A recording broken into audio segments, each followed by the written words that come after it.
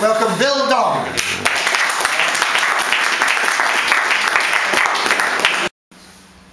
When at a store checkout, the young cashier suggested to the older woman that she should bring her own shopping bags in future because plastic bags weren't good for the environment. The woman apologised and explained, "We didn't have this green thing back in my early days."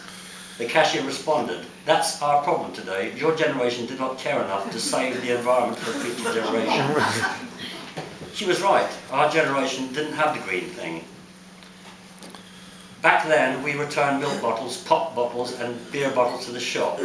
The shop sent them back to the plant to be washed and sterilised and refilled, so it could use the same bottles over and over. So they really were recycled. We refilled writing pens with ink instead of buying a new pen, and we replaced the razor blades in a razor instead of throwing away the whole razor, just because the blade got blunt. But we didn't have the green thing back in our day. We walked upstairs because we didn't have an escalator in every shop and office building. We walked to the shop and didn't climb into a 300 horsepower machine every time we had to go for 2 streets. But she was right, we didn't have the green thing in our day. Back then we washed the baby's nappies because we didn't have the throwaway kind. We dried clothes on a line, not in an energy gobbling machine burning up to 2,200 watts. Wind and solar power really did dry our clothes back in the early days. Kids got hand-me-down clothes from their brothers and sisters, not always brand new clothing. But that young lady is right, we didn't have that green thing back in our day. Back then we had one TV or radio in the house, not a TV in every room. And the TV had a small screen the size of a handkerchief, remember them? Not a screen the size of the county of Yorkshire. In the kitchen we blended and stirred by hand because we didn't have electric machines to do everything for us.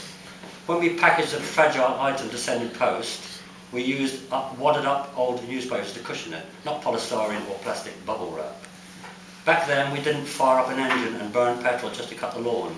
We used a push mower that ran on human power. We exercised by working so we didn't need to go to a health club to run on treadmills that operate on electricity. But she's right, we didn't have the green thing. We drank water from a fountain or a tap when we were thirsty instead of demanding a plastic bottle flown in from another country. We accepted that a lot of food was seasonal and we didn't expect to have out-of-season products flown thousands of air miles around the world. We actually cooked food that didn't come out of a packet, tin or plastic wrapping, and we could even wash our own vegetables and chop our own salads.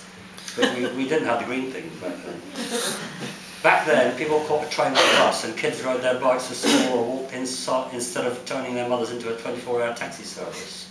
We had one electrical socket in a room, not an entire bank of sockets to power a dozen appliances.